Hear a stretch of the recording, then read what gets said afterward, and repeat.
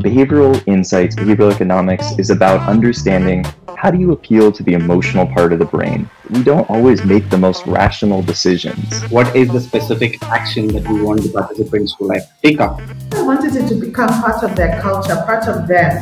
I didn't want it to be forced onto people, and it worked. If you can build this muscle, you will quickly become an experiment master. The customer comes first in everything. And at the end of the day, your experiment should evoke a behavior or a reaction. Just take a moment to check in with your body. En Acumen hablamos de esa imaginación moral, de esa capacidad de ver las cosas desde la realidad, pero también imaginárnoslas como pueden ser, ¿no? So let me tell you one thing that you should avoid at all costs. Have you heard about techno-stress?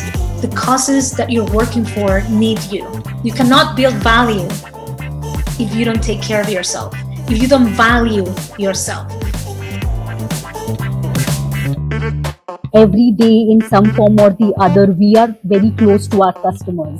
For them to trust us is most important. What is the real objective? Who is it intended to serve? What is the problem we are trying to solve? Why are we looking to solve that problem? And who are you trying to find a solution for?